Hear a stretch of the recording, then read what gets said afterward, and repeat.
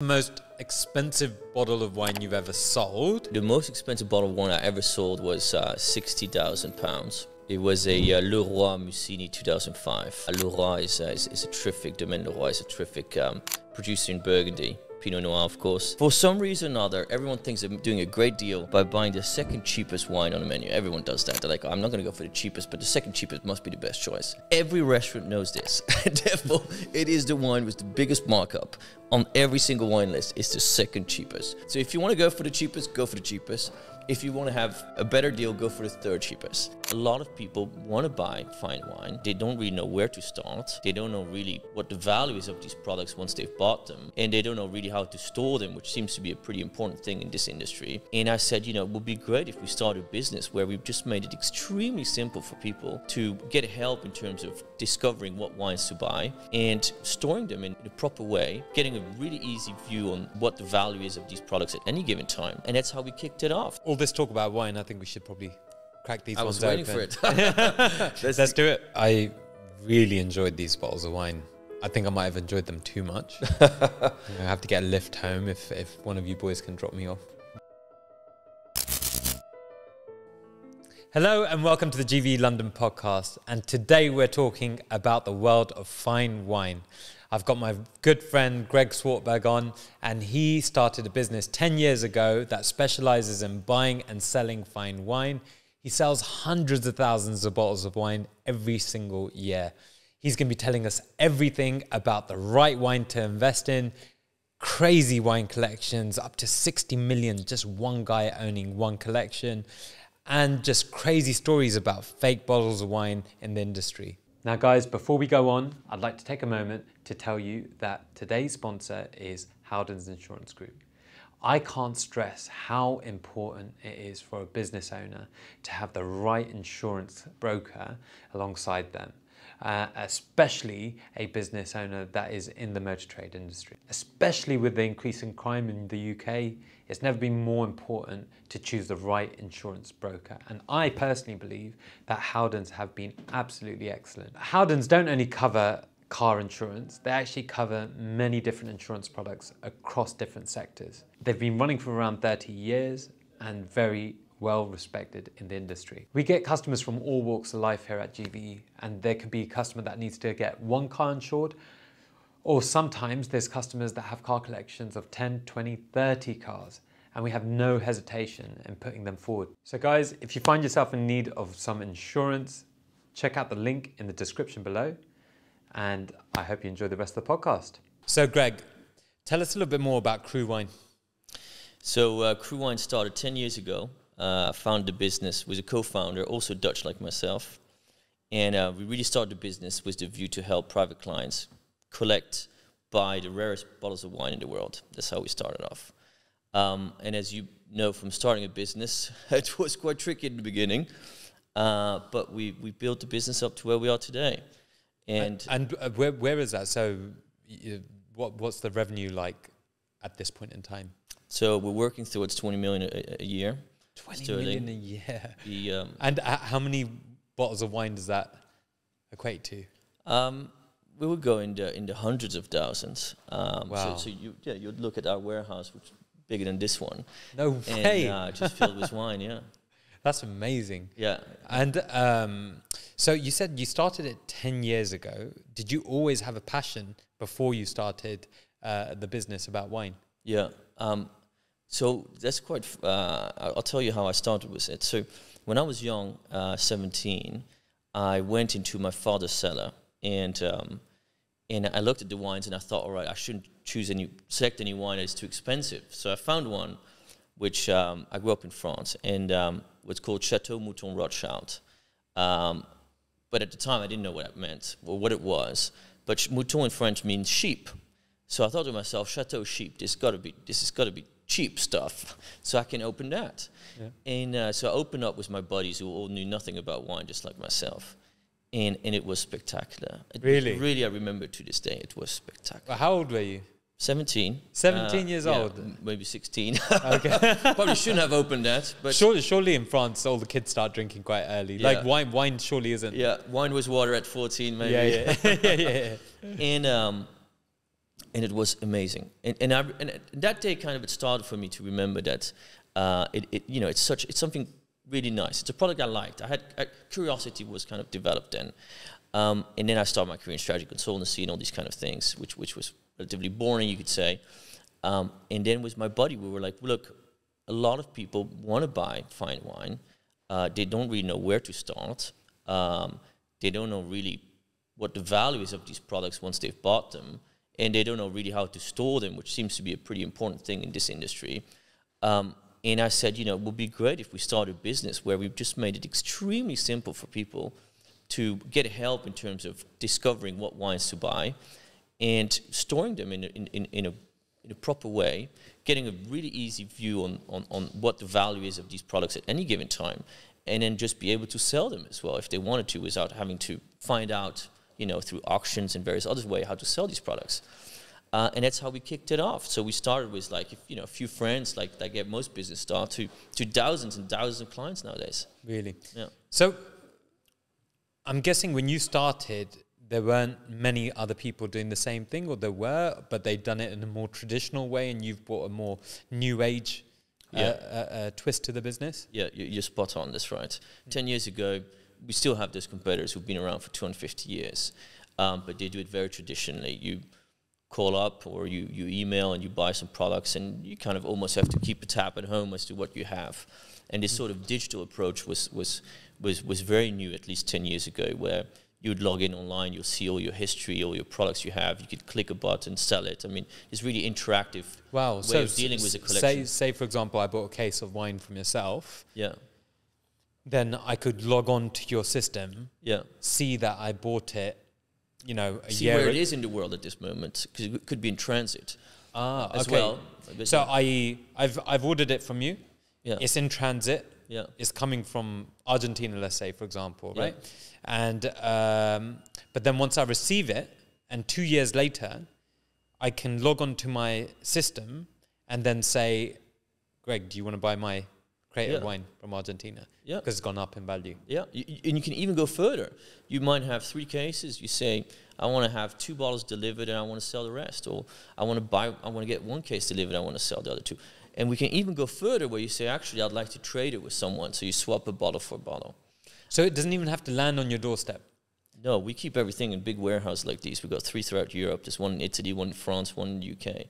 And it's a very important point here, because I think it's very similar to supercars. The history of how the product has been kept, or in this, so for us it's actually where it has been stored, the humidity levels, all these things, when it was transported in summer, yes or no, all these factors determine the value of the product, because the product is alive. Supercars, same.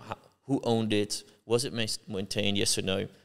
My knowledge of supercars is obviously more basic than yours. No, I get it. Provenance, right? But the provenance of it is super important. So actually storing it in professional warehouses like ours keeps the value, or ensures that the product is kept in its best conditions, which therefore maximize the value of it.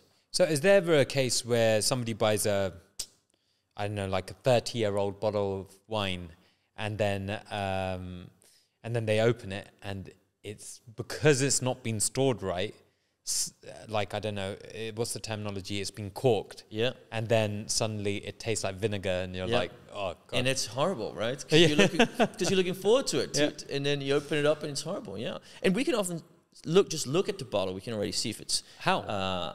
What we call unconditioned. One of the factors is it could be corked. But how is the cork? So if you keep a bottle vertically, that's a very basic thing. It's very important for anyone collecting wine. Always store it horizontally. Okay. And the reason why is because it keeps the cork humid. Okay. And if it's vertical and it's kept dry and then you turn around again, then some of the wines can go through, and therefore you can see it on the capsule that wine has gone through the cork, and therefore most likely the wine is unconditioned. Oh, no. So just looking at the bottle, you can sometimes see it. You don't even have to open the cork. So when you lay the bottle horizontally, right, is there also another thing where you have to then turn the bottle slowly or something like that? Is that right? Yeah, well, you know your wines. It helps as well to turn it around a little bit. Really? to the extent that, if you stir in a certain way that is not liquid all the way to the cork, then it helps. Also in champagne, they do it a lot for the aging process, which is probably where you might have seen it as well. But it's less important than the fact of just having it horizontally and vertically. The most important is to store it horizontally. It also is about the humidity, so and the temperature. So if you put a bottle of wine for 3 hours in the summer in the sun, you can already almost say that it's cooked. And so it's a lot of clients would say, oh, how was this wine? Was this wine transported in the summer? Yes or no? And if it has, people don't want to buy it. Oh, really? Yeah. So it can't be too hot. Hence the reason why people have cellars. Yeah. Which is always cool. I guess that's from back in the day when air conditioning wasn't around. Yeah. That the coolest part of the house would be a cellar, right? Yeah, correct. Okay, fine. And but just to add something to it, you don't have to have these facilities at home. You can also store your wines that you like and collect them with companies like ours. Keep the wines in storage with us. You pay an annual fee, of course. And you go online, you click a button, you say, I want that wine delivered to my door tomorrow. And you have it anywhere in the country, next day delivered to your home. So you don't necessarily have to build all these facilities at home. People like to because they can show their products to their friends, and then I guess they can be more spontaneous the evening of picking a bottle out. Yeah. But you don't have to. Actually, most people keep it in storage with us. Well, I can't imagine a lot of places in London have those facilities, right? Yeah. Especially with space being so limited. But I've seen how efficient your service was because when we kind of suggested the idea that you should bring a couple of bottles of wine yesterday. He said, that's a good idea. And literally, they're here, next day before 3 o'clock. It's brilliant. Yeah. You said 30, and I think we've got a bottle of 96, so almost 30 years of age. So oh, my God. We'll test it. Maybe it will be corked. I don't know. So that's amazing. So, but, I've been drinking wine since I was probably the French legal limit, 16.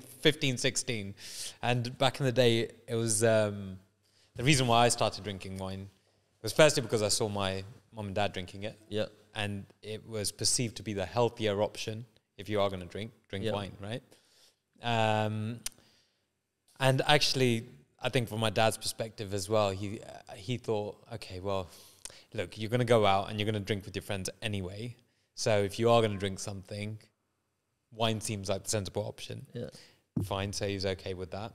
And then it was just having friends around. And back in the day, it was like, well, the other factor you have to consider when you don't have much money, when you're a youngster, is, okay, you can buy a nice bottle of red for, back in those days, because I'm getting on a bit now, it was £5, £6 or £7, which is the equivalent of a £20 bottle today. But ever since then, I've just absolutely loved my wines. But I really love the concept of investing in wines, but I find it hard to get my head around, right? Yeah. And so, a funny story somebody told me when I used to go to Thailand a lot. That's where I'd done a lot of business, and that's where I started this business. And a funny story that somebody told me in the hotel that I always used to stay in. He's the head of food and beverage. And he said, you won't believe the amount of Chinese clients we get coming here.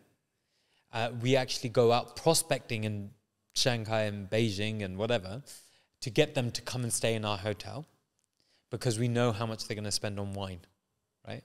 And he said, they're sitting around a big table and one friend will put his hand up and say, I'm going to buy, a £5,000 bottle of wine.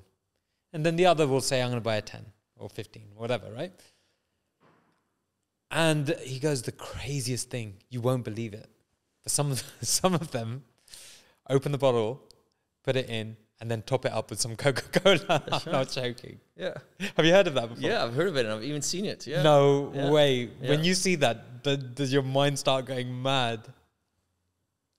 Yeah. The honest truth is yes. I mean, ultimately, people, I guess, enjoy them however they want, but it's rarely seen outside of maybe that area. Who some people enjoy it with Coca-Cola, which is a little bit it's a little bit different, let's say. But that's crazy. Some people, I've seen them, they buy a bottle of Petrus for 5K, put them in the fridge, you know, and they just take them out the fridge. And you say, well, why are you keeping that way?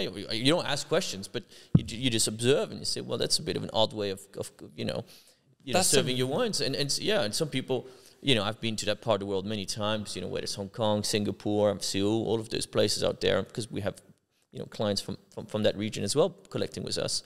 And they would, you know, 35 degrees summer, bottle of red wine. Some of them, they just refuse to drink white wine. It's just red wine all the time. And so, yeah, people drink their wines differently, you know, in different parts of the world. In the US, for example, it's only about good vintages. They will never touch anything that is not a good vintage. Really? Yeah, for not of course every American, but just as when they're buying at that level. Yeah, it's all about the vintages. Yeah. And then some of them will say, we don't touch champagne. Champagne is, you know, we just red wine. So, you know, every part of the world has a kind of different well, it's interesting they say styles. that, because I think I've been to a few places in Italy now where Italy and Spain, where they like putting their red wine in the fridge and then it comes out cold. Have you seen that before? Yeah, so I've seen it, but it's a little bit it's not the right way of storing your wines or keeping your wine. So the red wine is 12 to 14 degrees. Okay, that's how you should store it, and it's actually how you should serve it. 12 might be a little bit on the cold side, but that's roughly where you. So it should be a little bit cold. 14 degrees is cold. Champagne is 7 to 9. You know, so you got like these specific degrees which are optimum for wine. Oh, wow. But a fridge is like 4 or 5 degrees, so it's really much colder than it should be for red wine. Yeah. Well, all this talk about wine, I think we should probably crack these ones open. I was waiting for it. Let's do it. Okay, terrific. I think you'll be the master in opening it. I know what I'll do. Yeah, under all this pressure. No, under all this pressure, the cork will go straight inside or something like that. Do you know? Do you always have your red with like cheese or something like that? Yes. So cheese is great for red wine, but so is white wine. Yeah. So it's sweet white wine as well. The art of food and wine pairing is one of the most important job actually of a sommelier, to be able to identify what wine would go well with what kind of food. And the reason for this is because you have some light wines and then you have some very spicy foods, let's say. And then if you were to drink the wine, then the food takes over the taste. Yeah, the food takes over the taste of the wine.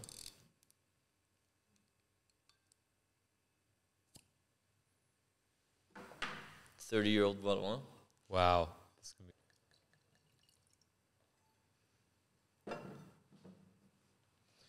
Try to. So there are 4 steps to tasting, to trying wine.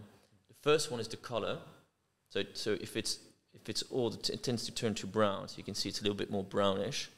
The second one is on the nose without swirling. Second one is swirling. What it does is it opens up the wine.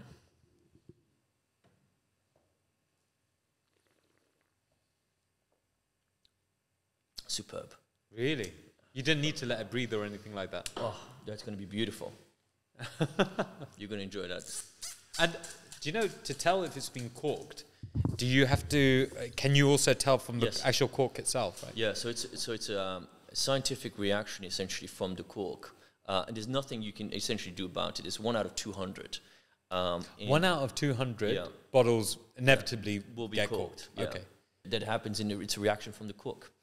And therefore, it's like what they say, carton box. It's got that carton box taste to it. Oh yeah. I've had wine like that before. Yeah, me too. Too many times, unfortunately. But actually, a lot of people don't realize that when they go to a restaurant and when they're told, "Would you like to try the wine?" It's not to actually just try the wine and see if they like it. It's just to be able to tell if the bottle was corked or not. Yes. Right? And so then what are the key things that they should be looking out for when a sommelier brings some wine and says, "Would you like to try the wine?" I think the most important is to see if you like it. And after having tried thousands of wines, it's also about trying to remember if it tastes like it should. So sometimes what happens is a wine can be oxidized, meaning there's too much oxygen that went into the wine and therefore it just didn't age well. You will not have that carton box feeling, but you might not have the aromas that you're supposed to get. Just have two amazing wines here. Can I get 2 glasses for me? The selection of the team has just been too good. Can we have 2 more glasses? Yeah, please. Oh, you're gonna love these. You're gonna love these. I think I've never been so excited on a podcast before. Well, we're here to enjoy ourselves. So let's do something fun. That's perfect. That's great. Try to just look at the color of the 2 wines. Okay, so And and the way to look at it is often on something white. on something white. Okay, then my iPad's quite white. Yeah. And then if you take the other one, the other glass, Yeah. if possible. Okay, just give me a second. I'm going to move this here. Yeah. And oh, this is a lot darker, right? Right. Yeah. Now, on the base of having the knowledge that as a wine ages, it becomes more brown. So when it starts, it's a bit ruby, and then when it gets older, it gets brown. Okay. You can just by the color know that one of the wines is older than the other. Okay, fine. So the darker it is means the more aged it is. So the more brown it is, Okay. the more old it is. The more red it is, the younger it is. Ah, okay, fine. So which one should I try first? The more brown or the more red? I think the younger wine. The younger, which is more red. Yes, okay. correct. Okay. And I will join you in that regard because I had the other one. All right, cheers. And we'll try it together. Cheers. Now this is a wine. Do you want to say a few words about the wine, or Okay. we can move on to something else? It's fine. No, I want to. Let me try some first. Oh, it smells lovely, huh?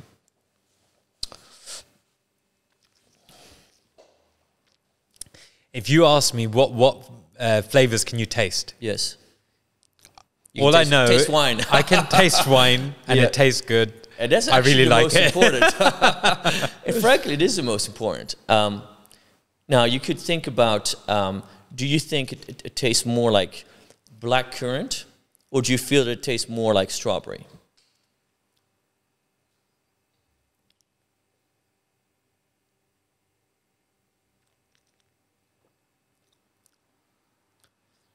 I would say more blackcurrant. Blackcurrant. Well, it's exactly the definition of a Bordeaux wine. Really? Is blackcurrant, a little bit more darker fruit. So it's you know exactly the wine. Okay. It's just that I guess I've built up the knowledge of defining all these flavors. Okay. But you're spot on. It's exactly how you would define a Bordeaux blend or Bordeaux wine. It's one of the key characteristics is a bit more darker fruit. More darker fruits. Yeah. And then, is there any other thing that you're picking up in this? God, the smell's lovely.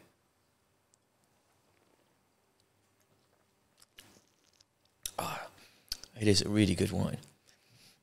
Can you get a little bit of the chocolate side? I get it. A little bit chocolate, dark chocolate. Very nice. And also it's like the wine is maybe, you know, is with you for like 5-6 seconds. So you kind of get different aromas throughout the process of smelling it and then tasting it. But yeah, this is a wine we love in the business, and as you said, we bought this from the chateau. Okay. And our company would have centralized, consolidated all our purchases around Bordeaux. This is a Bordeaux wine in our Bordeaux warehouse, and then it would have gone through in transit through consignment to our UK warehouse. And it would have been stored there for a few years, and then, as you said, we made a decision yesterday at 11 a.m. Said, oh, we should get some wines. And then today, you know, at 1 p.m., it's at your doorstep. That's great. And that's really great. It's this sort of, and so obviously our clients have this digital ability to control their collections within a click of a button, and that's really great. And that's what sets us apart from our competitors, is the ability to give control to our client base on their collections. And so this is a Bordeaux wine. This one is a younger one. Yes. So this is how old? This one is 9 years of age. Okay. And what type of grape is it? So in Bordeaux, you have typically blends. Yeah. Okay, and the fine. dominant blend grape is Cabernet Sauvignon. Okay. The second dominant grape there is called Merlot. Mm-hmm. And then you have a little bit of Petit Verdot and Cabernet Franc, which can make up... Cabernet Franc is the third dominant one, and then you have Petit Verdot as well. Wow. And this one will be a blend. So they blend all of those into one, right? Yeah. And Yeah, exactly right. How much would something like this cost? So this one would be about £100, I would say. Okay. And then was this particular vintage, quite special? Yeah. So from an investment perspective, this one is great because this is what we would call an undervalued vintage. So if you look at the score that critic scores give to this particular vintage in the price, it is significantly underpriced given its quality versus other vintages who have a higher score. And 2014 is, for example, a vintage. If you wanted to collect wine and make money from it too, it's a vintage you should be buying today. Okay, so this compared to other vintages is undervalued at £100 a bottle, right? Yeah. So now in your experience, I'm not holding you to it, right? Something like this actually, I guess the question is, when is the ideal time to drink it? So 9 years ago, this wine was made. Yeah. When is the optimal time to drink? I think it started 2 years ago. Okay, fine. And it will go on for the next 30 years, probably 25 years. No way. Yes. So it's got like probably a 30-year window to drink. That's fantastic, right? Yeah. And so from £100, in 5 years' time, what do you see this being at? It could be 150 to 175. Okay. And then let's say, how many bottles do you actually store of this such that somebody, if he wanted to have it as an investment, like he'd probably have to buy a few bottles, right? Yeah. Typically, you invest in different regions, different vintage. Some people go all in on one wine. Really? But most people go in diversify, just like with their shares. They diversify their holdings in wine. Yeah. And what are the most popular regions? Like, I guess Bordeaux is number one. Yeah. Bordeaux, Burgundy, Italy, Champagne. Top 4 vintages. In Italy, you have Piemonte, Tuscany. Yeah. And then you have California as well. Okay. Napa Valley. In the New World, Napa Valley, yeah. That's right. But in terms of serious investment-grade regions, it's Bordeaux, Burgundy, Champagne, Tuscany, Piemonte, Napa Valley. And then you can go for the one-off in various different other regions. But those are the serious at scale. And in value, I mean, millions and millions and billions come out of these regions on an annual basis. Really? Yeah. And what are the up-and-coming kind of wine regions? I know there's a very unusual wine that I like, and I discovered it through one of these wine merchants on the high street. But it was Chateau Moussa from Lebanon. Yeah. And I've never tasted a wine like that before. It's just so great. Yeah, it's actually the only wine from Lebanon, which is really quite, you could say, global now. Really? Yeah. In terms of regions now, it's Tuscany. Tuscany, yeah, is the real region which is booming, and is completely underpriced versus other regions. No, it's not to say that other regions are overpriced, but Tuscany is I think offers the best value for money at the moment. Any other regions after Tuscany? I think the Burgundy, you could say, it fell off a little bit, recently of its high, and it's now there's a lot of bargains. Oh, really? So if anything, so i.e. this bottle, £100, maybe 10 years ago, it would have been more. So no, it's just 2 years ago. We had a crazy kind of spike up, and it kind of adjusted a little bit. It adjusted, so okay. Right now it's a buyer's market. Oh, really? Yeah, it's a buyer's market at the moment too. I'm guessing 2 years ago it was a seller's market. Yeah, that's right. We saw it with cars. We've had people on about their watch companies. We've had, all sorts of different companies come on this podcast, and everybody said the same thing. 2 years ago, it was absolutely a seller's market. Yeah. And how times have changed, right? Yeah. I mean, you could sell a product 10% above market price 2 years ago. Yeah, because 100%. people were wanting to buy it, and they were finding to buy it. And now you could buy products 10% on the market, 5% on the market. Why? Because some people want to sell in money, and those who have cash, they're really benefiting it from it at the moment. It's unbelievable. I'm looking forward to trying the next bottle of wine. Terrific.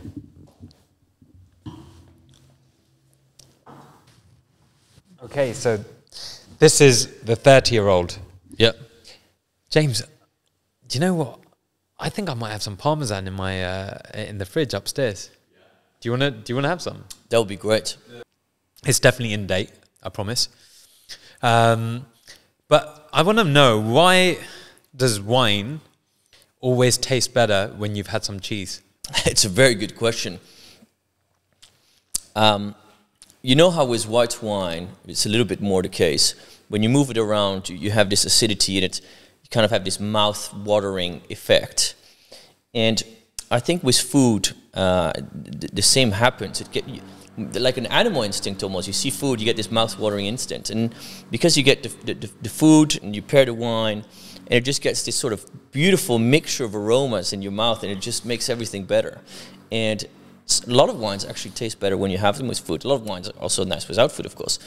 But yeah, when you have cheese, there's something about cheese and wine which I also love, which is the fact that, yeah, it's just it pairs really nicely together. It is great. Actually, James, can we get 2 little plates and then we can have it on the side table? Please, thank you. So that's interesting about the cheese. I don't know, it kind of dries my mouth out, and then I have the wine, and it's like quenching my thirst, right? Yeah. The other one is steaks. Yeah. So I read somewhere that actually having a glass of wine with a steak is actually quite good, because there's some enzymes that help in the wine that help the steak break down. Is that right? Yeah. No, I've heard of that before. Yeah, absolutely spot on. Yeah, and marrying a steak with red wine, I mean, it's fantastic. We all know it. Oh, really? I've never tried. No, sorry, I meant marrying. Oh, okay, marrying. Yeah, okay, fine. I thought you said marinate. And but also marinating. Both are good. That would be quite cool. But no, you're spot on in terms of pairing it together with red wine. But if you, for example, had a very spicy black pepper sauce that you put with a steak, and then you put a Pinot Noir, which I believe you quite enjoy sometimes, then the wine might not always be as strong to actually balance with the very strong aromas that you would feel in your mouth from the spiciness of the black pepper. Okay. So marrying, so combining, or pairing is the better word. Yeah. Pairing the food with the right wine is genuinely art. That's why sommeliers have a great job, and it really makes the evening better, or sometimes completely ruins an evening. And that's why it's always great to ask sommeliers for help, because although most of the time they try to sell you some of the expensive stuff, they know what they're doing, and it's a big part of the evening is to select the right wines. I've got a funny story about a sommelier, and me and my friend, who's actually in the same chapter of YPO that we're in. Yes. So actually that's one thing that we've not mentioned, that we're both in a directors forum together, an organization called Young Presidents Organization. And what a great organization that is, by the way. Yeah, terrific.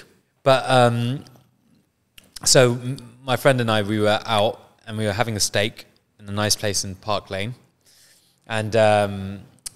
And exactly the same thing. I need as much help as possible. I don't profess to know anything about wine other than a few names, right? And the fact that something tastes like blackcurrant. But I said to the sommelier, look, I need some help. This is the kind of food that we're going to go for tonight. I need some help with it. Yeah. So he says, I've got the perfect wine for you, and it's got this aroma. This is what it tastes like, and all of that stuff, right? And so I was like, oh my God, this guy's spoken so passionately about this wine. We have to go for it, right? Yeah. I look at my friend, he gives me the nod, and I'm like, okay, cool. Off he walks. And then my friend says, 1 second, we didn't ask him for the price. So I was like, hey, come back for 1 second, right? I had to actually run up to him because he started processing it in the till. And he comes back to the table, and I said, how much is the wine? You never told us. He said, okay, I forgot. £1,900. Cheeky. Yeah. No, you're I'm right. happily married with kids, but if I was on a date, right, and I'd done that, how embarrassing would that be to be like... Depends on the ending, I guess. I'll tell you something else. I want to add something else, actually, is the famous story of the second cheapest bottle of wine on the menu. For some reason or other, everyone thinks they're doing a great deal by buying the second cheapest wine on the menu. Everyone does that. They're like, I'm not going to go for the cheapest, but the second cheapest must be the best choice. Every restaurant knows this. Therefore, it is the wine with the biggest markup on every single wine list. It's the second cheapest. So if you want to go for the cheapest, go for the cheapest. If you want to have a better deal, go for the third cheapest. Never go for the second cheapest. But it's an international thing that people do. They go to look at the wine list and they say, I'm probably going to have a good deal by going for the second cheapest, but it's actually the worst deal you can go for. So I have a bit of a stigma attached to saying house. I'll go for the house wine. Yeah. Because, I don't know, notoriously, like, house means you're going for whatever, right? The house red. Yeah. What's your views on it? I love it. Really? I love the house red, yeah. It's the owner or someone who knows about wine. They went out their way to select that particular wine as being the house wine. And it generally often is a pretty decent wine. Only one I would stay off is the house white wine. I think the house rosé, I grew up in South France, I love rosé. But the house red is typically good. House whites can be a little bit off sometimes. But it's a really good choice. I often take it myself too. And frankly, it's probably the wine that the institution spent the most time in selecting is their house wine. Wow. So it's not a bad choice. The bad choice is the second cheapest wine. That is some really useful information, actually. Okay, this wine, the 30-year-old Bordeaux as well? Bordeaux. It's brown in color. I see that. The smell smells like a nice red wine. Yeah. That's about. No, it's superb wine. To give a little bit of help in terms of not help, but just in terms of context, what happens when a wine ages is that you get something called tertiary aromas. So the primary aromas is the fruit. So the younger wine, the more the fruit, you have fruit explosion almost in your mouth. And the older the wine, the older the primary aromas, so the fruits turn into tertiary aromas. Tertiary aromas is like mushroom, forest floor, those kind of walnuts, those kind of aromas. And so opening up the wine at the right time means you have the perfect balance with a little bit of that age effect on the wine and also the primary aromas. Also what happens is the tannins, which is a little bit that rustic feeling you can have around your teeth, which you have from coffee as well, or tea, that kind of dies off. So this has high tannins because it's, am I right? This one, yeah. So this one would have had high tannins and they've now softened. Oh, they've softened. And you're right in saying that this wine would have had to have high tannins because you cannot age well if you don't have a good, what we call, you don't have the legs to go all the way, let's say. So this wine had the legs to go all the way because it's 30-year-old, and I mean, it's perfect. You could drink it for another 10 years. And we love this wine. It's called Calon Ségur, 1996. From Bordeaux. From Bordeaux. And in 1996, which, again, was a good vintage. Yeah, good vintage. And I'm guessing at this age, it's just the right time to drink it. Oh, it's perfect right now. I wouldn't wait longer. Okay. But some people like their wines in the 1970s. I mean, there's some wine. There are people who open wine from 1921. It's a okay. I need to ask you about that. Because that's crazy. Okay. Actually, that's crazy on so many different levels, right? But I think that the craziest thing about it is it's like a time capsule. Yeah. Imagine everything that was going on in 1921 and suddenly somebody gives you a bottle and says, this wine has been put into a bottle and you can enjoy something that, some of the most remarkable people in the world, in the history of the earth, right, were having at the same time. Yeah. In 1921. Yeah. Isn't that nuts? Oh, it's amazing. And frankly, it's why the value of these products go up. It's because of supply demand. Over time, there's less supply and a bigger group of people want to experience something. And therefore, that's why ultimately the price goes up. And I guess it's very similar to supercars that over time they can go up in value as well because there's less of them available. You cannot produce them again because the vintage is finished. Yeah. You cannot go to the same vintage again. And people love to collect these things. And that's why typically, not every single year things go through cycles like every other product, but typically those wines go up in value. So this one, this Calon Ségur 1996, it's now today probably valued at £175 roughly. Okay. Yeah. Probably came out at £15. Really? Yeah. Oh, wow. That's crazy, huh? What a great investment then. Yeah, and it tastes good. So. Yeah, it tastes bloody amazing. It's obviously, But you say £175, but actually the taste of it, I guess. Yeah, in a restaurant it would be 450 or 500. Easily, right? Oh yeah, depends where you go. Some of these Mayfair ones would sell it for 1,000. Really? But yeah, no, this is the buying it through a company of ours who's a specialist and has relationships in Bordeaux too. You know, but in a restaurant it would easily be 500. Yeah. I got to say, this is probably the best wine I've ever had. Oh, amazing. Yeah. Really glad to hear that. Well, I'm sure we'll follow up with some offers. yeah. This is unbelievable. Yeah. You know, on the point of sommeliers, it's not something that you just learn for a year and then suddenly you're done. Yeah. How long does it take? It takes several years. Really? Yeah, and of studying and also just trying wines. You know, recognizing how wine tastes, how wine should taste. The amateur can pick out 1 out of 200 bottles roughly that is not right, and a professional can pick out 1 out of 20 bottles that is not right, because there will be different levels of how unconditioned the wine is, let's say. But yeah, no, it's a tough job, and it's definitely a job to respect, because they do it by passion. It is definitely a passion industry, and being able to share a nice bottle with someone who also appreciates it is always great. And you know, we have the most amazing dinners for our clients, of course. And I can imagine. And we're going to have to bring you to one of those dinners please. as well. I'm there. And I'll change all my plans. And yeah, it is really great. It's a really fantastic. You know, our client base love wine, and it's always great to share those experiences with them. But you know, those that love it, I mean, some of them fly out, you know, PJ to Bordeaux and shopping, you know, from Saint-Emilion to Margaux to Saint-Estèphe to try wines. I mean, some people, it's what they love most outside of work. And some people like myself make it their work. But it's a fantastic industry. And how about English wine now? Because I'm not sure if you came on this event for YPO, but they had us go to an English vineyard that was producing sparkling white English wine. Yes. And I actually had one the other day, which was a demi-sec, yes, a sparkling English white wine. Yes. I can't remember the name, but it was on the sweeter side, but fantastic. Yeah. Absolutely loved it. Yeah. What's your thoughts on the English produce? The English stuff. Look, I think it has to be respected in terms of it needs to be respected in terms of the product they make, which is English, particularly English sparkling wine. It's actually the only premium product made, if you could say.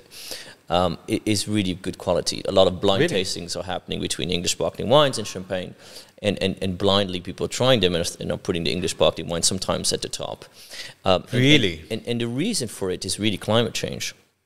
And you have the biggest champagne houses buying land in Sussex and West Sussex and other parts of the southern part of England, where the soil is amazing and the climate is adjusting and making it, you know, a better climate, let's say now for grapes. And they're starting to make really serious, nice wine. The problem is that LVMH that would be buying. Yeah, in this situation, it's Taittinger, so not yet LVMH. But they will undoubtedly at some point soon buy some as well. Wow. But this country makes wine, but within the wine space, it's really sparkling wine, which is the one that stands out as really high quality. And the labor cost is high in this country versus Italy and Spain. Tell me about it. Sorry guys. So they cannot compete at the Prosecco Cava. They have to compete at the Champagne level because they have got similar labor costs and utility costs, and everything costs the same as in France, if not more in London, but not in the southern part, of course, of England. But anyways, to answer your question, they make great wine. And what they also make in this country, which is actually the best product in my industry, is Scotch. Oh, really? We obviously in the fine wine, and we spoke a lot about fine wine today, but our client base asked us to help them collect the nicest rare spirits in this world, and some of the nicest rare spirits made in this world is made in this country. in Scotland. In Scotland, yeah. And the Scotch is fantastic, and some of them go for $500,000. Oh my God. And it was actually the point that I was going to come on to about wine, but let's go on to Scotch first. I know that there was a big boom, and I'm so sure that pretty much any of our customers that drink were part of that boom in the Japanese, Suntory kind of infatuation with hibiki and all the different variants of hibiki. They make a lot of products in Japan, yeah. But they're particularly known for their whiskey, of course, as you just said. And it's terrific. And people collect, Japanese whiskey here or in America, everywhere else. And it's a really high quality product. And the Scottish is the best. Is it, in your opinion, would you say? I think it is the best, yeah. What particular brand would you say stands out above the rest? The number one front runner is Macallan. Really? Yeah, they're top of the league. Oh, wow. Yeah. Where's that entry point where you actually know pure class? Yeah. Just like in fine wine, there are whiskey tasters and critic scores and stuff like that. And, the aging, they've got so much age to it, right? They've got 15 years, 18, 30 years, 25 years, some of them 40, 50, 70 years. And what cask has been chosen, what bottler chose to actually bottle the whiskey from what cask. And there's so many things that come into play. But ultimately, at the end of the day, it's all about either, if you want to make money, you ask someone like us, say, what should I buy and why? Or if you just like to drink it, you buy it from reputable merchants, just like us. And there are many other very good merchants out there selling Scotch. And some people just like to spend 100K and open a bottle of Scotch. Oh, my God. That's just nuts. And same for wine. Some people spend, £50,000 on a bottle of wine and they go and open it. So, okay, you mentioned there's bottles of wine from 1920s, right? Yeah. Have you ever tasted a bottle from the 1920s? No, never. Okay, what's the earliest bottle of wine that you've tasted? 1970 would be. 1970 is the earliest one, right? Actually, sorry, 1961. Oh, wow. Is the oldest bottle of wine I've ever had, yes. And what did it taste like? Forest floor. It was supposed to be amazing, but I like my wines a bit younger, so frankly I didn't. I don't know. It's the wine still let's say the wine is still alive, and the idea behind it is that you try a product that is still so old yet still alive, and it really is good. It's just the price is so high. If you ask me, would you like to have something like we're drinking today? I would prefer it. Yeah. My answer back then was different than my answer now, but now I would say, it was a little bit it was a bit old. but 1961 is a phenomenal vintage. So okay. And that bottle of wine would have been how much? I think it was like 2K or something like that, 2.5K. Oh, wow. Okay, fine. So what's the most expensive bottle of wine you've ever sold? And then the follow-up question is, what's the most expensive bottle of wine that you've ever drank? Okay. So the most expensive bottle of wine I ever sold was £60,000. It was a Leroy Mussini 2005. Leroy is a terrific, Domaine Leroy is a terrific producer in Burgundy, Pinot Noir, of course. Lady who makes the wine, actually. It's a lady who makes the wine. And it was 3 bottles as well, so it was 180K. So that was the most expensive one we ever sold, or I ever sold. And the most expensive bottle of wine I ever had, I had the chance to try a Romani Conti once. Domaine Romani Conti. Have you seen the series Gentlemen? It just came out on Netflix. Oh, I've seen the adverts. Okay, all right. What about it? They consider it to be the best producer in the world. Domaine. Oh, really? Some of them say that it's the best. Say the name again. Domaine? Domaine de la Romani Conti. Okay. DRC is the acronym for it.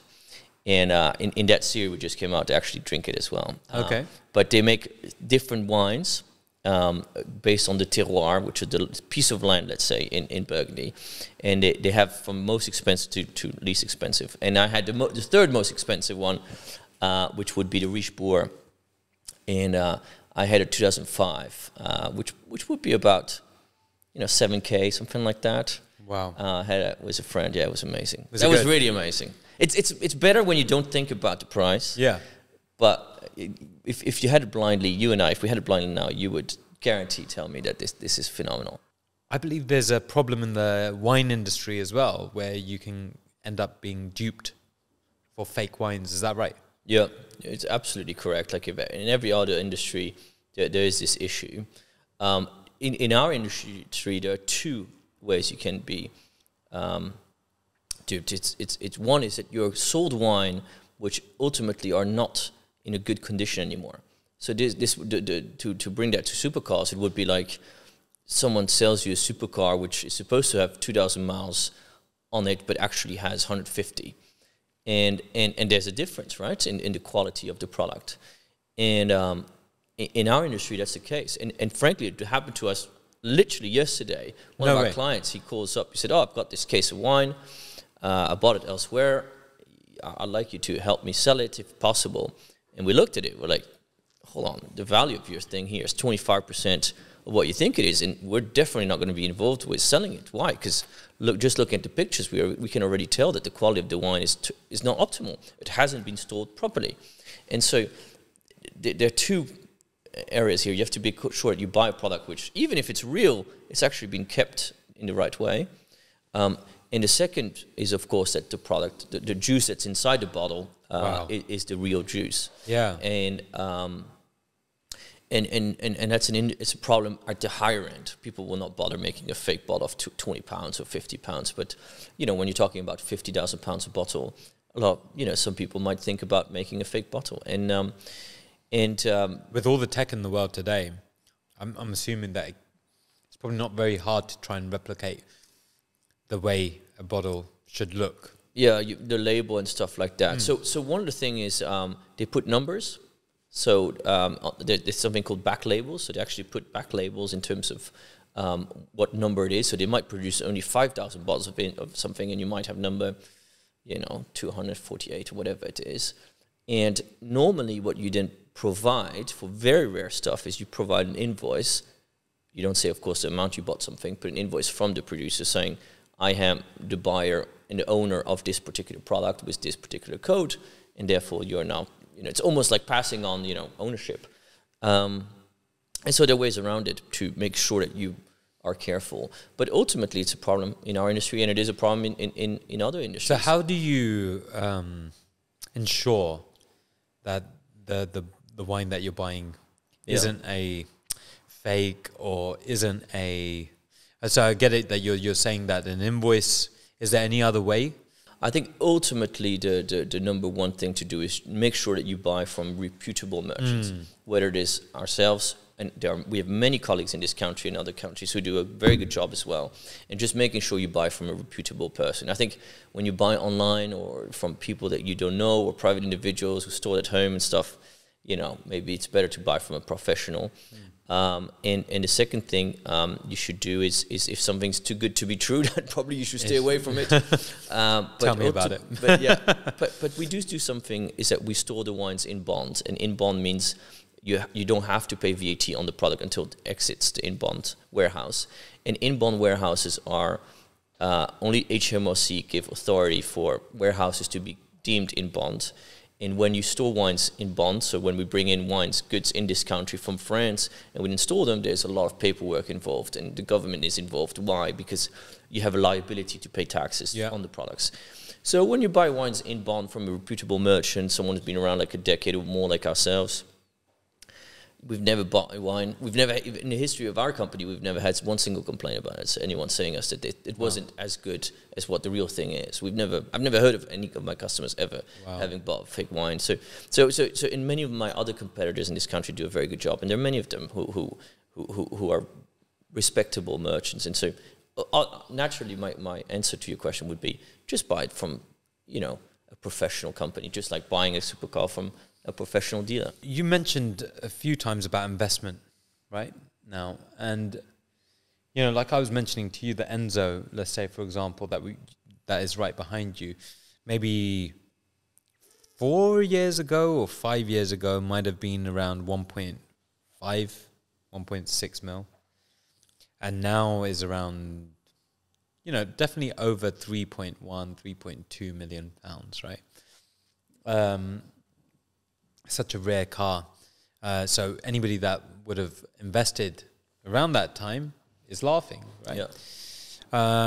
This isn't a anomaly. There's many different cars that if you picked right, you would have made a lot of money. And there's, you know, things like, let's say, for example, the Bugatti Veyron is right now anywhere between 1.2, 1.4 mil. That is a car that I personally feel quite strongly about, that I think over the next 5 to 7 years will at the very least be worth 5 mil, just purely because they're not making them anymore. And the best thing I find about cars, which doesn't compare to art, is the fact that whilst it is a work of art, you can drive, you can enjoy, right? And still appreciate in value. What would your views be on wine, you know, as an investment class, as a way to diversify your portfolio? Yeah. I think it's similar to what you just said about the Enzo here, or the Bugatti Veyron. It's been made. You can't make it again. The vintage has been made. You'll never go back in time and make more of it. So the supply is, that's it. Came out, it's fixed. Now you do have to select carefully. You cannot just buy anything, of course. But in terms of overall, as a sort of diversification tool for any serious investor, if we go a tiny bit technical, let's say, on the subject, fine wine is an asset class which is uncorrelated to mainstream investments, such as shares or bonds. So, i.e., if the shares, equities, like we saw not too long ago, are like dumping, yeah, it doesn't mean that wine is dumping necessarily. Correct. If anything, it's actually so uncorrelated that it is a good diversification asset. Oh, wow. And if you speak to one of our investment specialists, that is ultimately what they will bring forward, is that your risk-adjusted return, so the volatility of your portfolio, improves just like gold as soon as you add it to any portfolio. Oh, so wow. Just like gold, you should always hold some of it if you invest into shares and bonds. And fine wine, and we're quite big in getting people on board in the team who have, you know, serious financial backgrounds at Goldman Sachs and all these other places. And they all come on board because they see how powerful fine wine is when you include it into a portfolio of various different other assets. So as an asset class, it's terrific. It really does the job. It improves the risk-adjusted return of your portfolio. Now, how much? 5 to 10% is probably what you should be doing. And then how? That's when you partner with a company like ours. You can try to do it yourself, but it's so much work, so much research. And you have to build a whole logistics infrastructure. I mean, and it's just not worth it. So if you believe in it, which we obviously do, you should always partner up with a professional company if you decide to go about doing it. Restaurants in London now are letting you store wine, some wine there, so that you can go and eat and then call up your bottle of wine, right? That's quite a cool concept, right? So cool. I love it. Yeah, and ultimately it's a product to be enjoyed. Yeah. And that's the fun thing about it. A lot of people buy 5 cases and then 5 years later they say, right, I'm going to sell those 3. And then with the profits I make, I'm going to drink the other 2, you know. And I love doing that. And that's what I do all the time too. But and how about your own collection then? Yeah. Do you have a big collection for yourself? Yeah, I collect seriously. I love it. For investment purposes, but also because I just love wine. Yeah. And how many bottles of wine would you say you've got in your own collection? Probably more than I should. Don't tell my wife. But yeah, definitely over 1,000. Oh wow! So there's a video that's gone viral on TikTok. A sommelier opening a bottle of wine in a very unconventional way. What's your thoughts on that? So I've personally never done that before, but I have heard about it a few times. And essentially, it's the fact where you look at the bottle and you think, all right, that cork is so old, or it's not in a good condition. What I'm going to do is I'm going to skip the process of taking out the cork, and I'm just going to take off the head. Wow. And is that the reason why? Yeah. And because essentially, if a bottle of wine is old enough, then the chances are that the second that you put the corkscrew in, it's just going to disintegrate. It crumbles. Yeah, that's right. But that doesn't necessarily mean that the wine's gone bad. Correct. Okay, fine. And I've opened many wines where it crumbles apart and falls inside the wine, and then you kind of distill. I thought it was just me, by the way. Till you find out lots of other people do as well. But in this circumstance, what they just skipped the whole cork pulling process, and they cut off the head. And in order to do that, you have this device which they use as in the video, and you essentially burn almost. You heat it up so much that you burn the head off, and then you pull it off. It's quite a unique way of doing it, but that's what they're doing in the video. It's very cool. I would be so nervous that I'm going to be swallowing some shards of glass that are going to exactly. That's what I thought. Rip up my intestines when I go to sleep at night. No? Yeah, no, I don't know if I would drink from it either. But obviously the bottle was so special that they thought it was the right thing to do. They thought it was the right thing to do. But I've also seen that on champagne bottles with the swords, right? Oh yeah, that's great. I do it all the time. Do you? I love it. Yeah. Okay. I'll show you one day. All right. So we can share with the audience the trick. The trick is that actually the way a bottle of wine is made, or bottle of champagne, is that it's two sides which are almost glued together. Okay, got That's the way to look at it. And if you look at it, there will be a very thin line where you can see the actual two parts being put together. And if you put your sword or your knife or whatever device you have, actually you can do it with the bottom of a glass of wine as well. No, you can't. Yeah, I can do it. And then you just do it with the bottom. It has to be very cold, the bottle of champagne. You can just pop it out like that, and it pops out. It's amazing. It's super cool. I do it all the time. That is I think brilliant. it's fun, but obviously you have to be careful where you shoot it. Well, you have to be careful where you shoot. But again, does the glass not... No, it doesn't. And I've done it, 20 plus times. Oh, wow. Never encountered it. I never even heard of a story where someone had glass in their mouth. Oh, wow. Yeah. Okay. So if you want to have a cool party trick, there you go. Do you know what? I might try it with like a £5 bottle of Prosecco first, and then... Right. Tell me how it goes. What's the most extravagant / valuable collection that you've ever seen of wine? The biggest collection of wine I ever came across, and I saw the list, and I was able to buy some wines from it. It was 60 million euros, actually. It was in the euros. 60 million euros. That's unbelievable. And this person had amassed 60 million euros of wine over a long time, but they had 60 million euros of wine. Yeah, unbelievable list. And I mean, you have to imagine this is wine, which even if you drink a bottle every day, you can finish it. I mean, and so, 60 million euros worth of wine. He's sitting on it, but I'm guessing every day it's going up in value. Oh yeah, he probably bought it for. I mean, he was someone who knew a long time ago which wines to buy. He didn't tell me how much he bought it for, but I wouldn't be surprised if he bought it for 20 and he tripled his money. No way. Yeah. Isn't that brilliant? Yeah, that's great. It's great for him, a great, and ultimately, yeah, it probably was more today because it was 3 years ago. I think my problem is I'd keep on dipping into the stash, I know. That's why you have to keep your stash in the warehouse. Yeah, exactly. I'll keep it with you.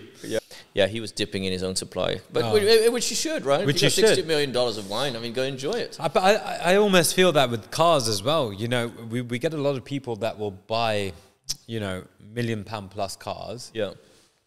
And they won't drive it. And they'll offer it to us. Yeah. And it will, after 5 years of ownership, only have 1,000 miles on it. Yeah. And you're like, that's one of the greatest cars ever made. And you've only driven it a couple of 100 miles every year. Yeah. And now get it, the value is retained, but on the same token, I don't know if I'd have the will to just say, nope, I'm gonna, I'm not gonna touch that car, I'm not gonna drive it, whatever. No, I'm 100% with you on this subject. I think, we have what we call collectors, people who really enjoy a good deal, making money from buying wines, but at the same time, occasionally opening up, a few of them. And I think that's, and also ultimately, that's what the product is. The product is made to ultimately be enjoyed by someone. The cars as well. It's ultimately made for someone to drive at some point. You know the saying YOLO, right? Exactly. Yeah, there you go. Yeah. I think in one sentence, that sentences it, yeah. I'd be doing, right now I'm in the proper mood for YOLO. So I'd be opening up crazy Good bottles thing the of wine. collection is not here, yeah. Yeah.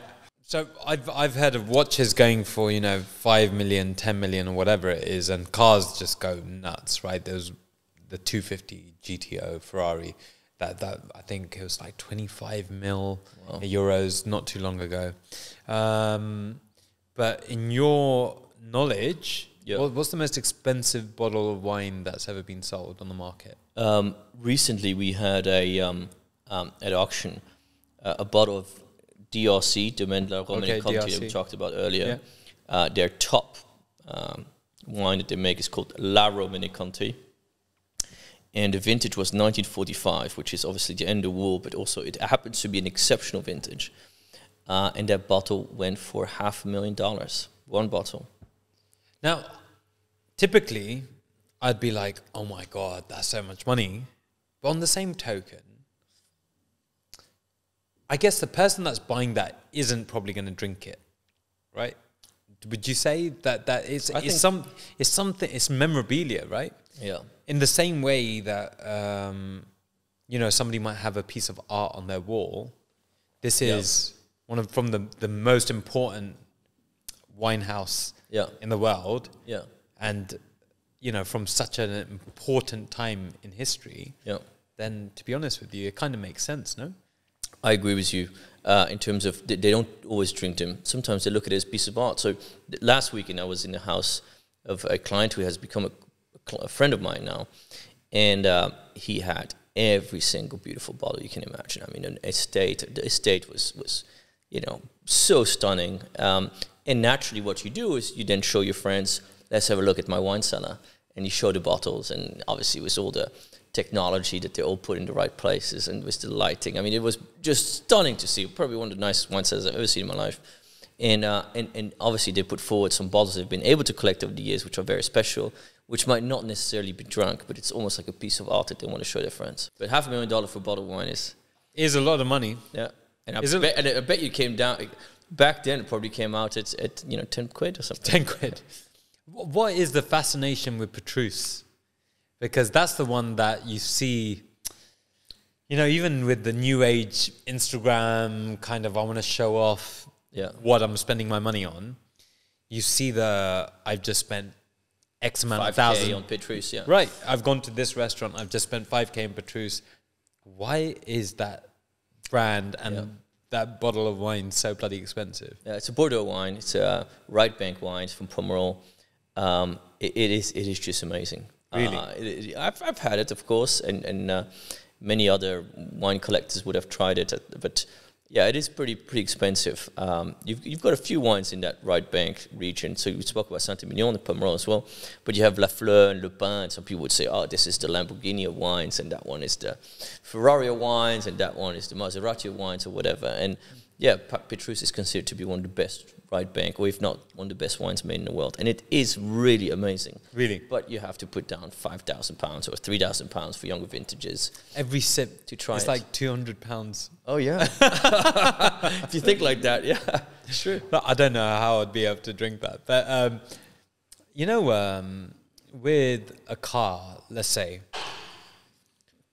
the difference between a Ferrari F430 and a 458 was so substantial. It's like going analog versus, digital. Yeah. And, the price differential was definitely justified, right? But then you go from the 458 to the 488. And yeah, the difference is good, but it's incrementally, not as much as the 430 to the 458. And then 488 to the F8 is, like this much. And then each time it goes up, it's going smaller and smaller and smaller. Yeah. Law of diminishing returns, right? So the wines that we drank today, in my mind, are fantastic. Yeah. So I just, and so they're so much better than your £20 bottle of wine. Yeah. That I'm just trying to work out how much better can a bottle of Petrus £5,000 be compared to something like this? Yeah. Is it incrementally much lower? Yeah. Does that make sense? It makes perfect sense, and absolutely it's true. It's not that you have a 10 times better experience. It's just that in this level of perfection, to just be a tiny bit more perfect than someone else, it's so difficult that the more you perfect get, the quicker the price goes up, because there's only just a few bottles left in the world, which might be better than the one you had. And there's also just a lot of people in the last 20 years, as you know, who got rich and who want to buy nice things. And demand has outstripped supply. Really? And therefore, people are willing to pay a lot of money to have a bottle of wine nowadays. Wow. But you're right in saying it's not 10 times better. No. But these have been carefully selected by us because we love these wines, and for the money we pay, which of course is not cheap, these are great bottles of wine. This part of the podcast is a quick fire round. I'm just going to ask you a bunch of questions. Answer them as quick as possible. So what's the strangest scenario that you've ever found yourself in? Drinking, shotting really nice wines in Singapore. Because I was with a client, and he was just, his view was we would just chuck these wines, and I was trying to enjoy them, and I was just going one after the other, and it was a bit strange because we got drunk in the space of half an hour. And I thought I was going to have a really nice dinner. Did you have to play any games with dice and stuff like that down there in Singapore? No, I didn't go down the dice route. No? Okay, I did, sorry. Your favorite wine, and how much does it retail for? My favorite wine is a Mouton Rothschild 2004, because that's the one that I tried when I was young. That gave me the love of wine, as I said. And it retails for probably £500. One unique skill that you possess that nobody knows about? I guess I have a special ability to remember things, which applies to business too. But for wine, it's the ability to remember how I tried a wine. So I got an aromatic memory, if you can call it that way. That's so cool. The other day, my colleague here, she was describing how she tried a wine and what aromas she had. And before she could explain to me what wine it was, I said, what is that wine? And I was right. And wow. I never thought I had that skill until over the years I started to smell wine and know quite quickly what it was. But by the way, you know, when the flavors that you pick in a wine, that come across in a wine, that's because of the soil that they're grown on, right? Yes. So that if there's that type of fruit or... am I right in saying that? If that type of produce is being grown nearby or something like that? You're absolutely right. So in Burgundy, they use the grape Pinot Noir, and just a neighbor will make the same. We use the same grape in the same climate, of course, maybe a tiny bit different if an angle on the mountain, but it will taste different, and it's often the soil that talks. So the French call that terroir, which is the fancy word that they use. And the terroir is essentially the soil. So the soil talks to you, and that's what you try later. That's why the soil, just 300 meters apart, can be 10 times more valuable. Oh, wow. Yeah. Sorry, how many meters apart? You can be 300 meters away, and your soil can be 10 times more valuable than your neighbor. No way. In certain crazy. areas, yeah. What's your favorite way to unwind after work? I play tennis. But followed by a glass of wine. But yeah, tennis is my unwinding. Hardest decision that you've ever had to make in business? I mean, like everyone else, it's firing people. It's never easy. You get on with people. You build relationships. You go through years of stuff, and you have to let them go. It's never easy. It's never pleasant. But ultimately, it's your job when you're a CEO. Is you have to, grow a company. If you don't, your competitors will outgrow you, and then you'll let everyone go. So yeah, it's the most unpleasant thing there is, but you have to make them, and you have to make them well every single time. I couldn't agree more. And best region for wine? Bordeaux, that's my favorite. It's got everything. It's got the wines, and it's got the history. So it's got the chateaus, and if you've never been, you have to go. Really? I've never been. It's magnificent. You go there in May, June, weather's stunning, the restaurants are good, you go and have dinner in the chateaus, you sleep in the chateaus, you go jumping in their pools, you wake your day up, you have great wines for lunch. It's beautiful, not only for the wines but also for the history, let's say, of the region. It's absolutely stunning. It's my favorite region. Wow. And I go there maybe 3-4 times a year, and every time I love it. You're gonna have to give me some advice, because I definitely want to go. Go with that better halves. And one final question. What's one piece of advice that you'll give to our audience? Ultimately, I think the advice I would give is wine is ultimately something that is personal, and never feel the public social pressure of having to know, let's say, what wines you should choose or how wine should taste. You should just always just buy whatever you like and describe a wine whatever way you think it is described. And if you stick to your first instinct, it's actually, in our industry, what they say, it's always truth.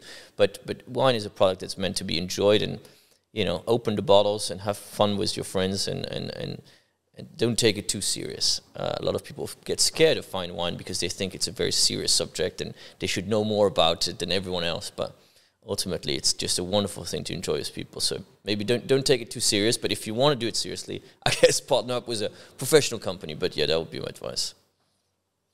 Some good advice. I really enjoyed these bottles of wine. I think I might have enjoyed them too much. I have to get a lift home if one of you boys can drop me off. But that was great. Thank you. Thank you for having me. It was really us. great. It was good fun, yeah. Really appreciate it. So guys, we learned so much about the wine industry today, and what a great guest we had on the show today. If you liked this episode, please don't forget to like, subscribe and share, and don't forget to hit the notification bell. Until next time, see you later.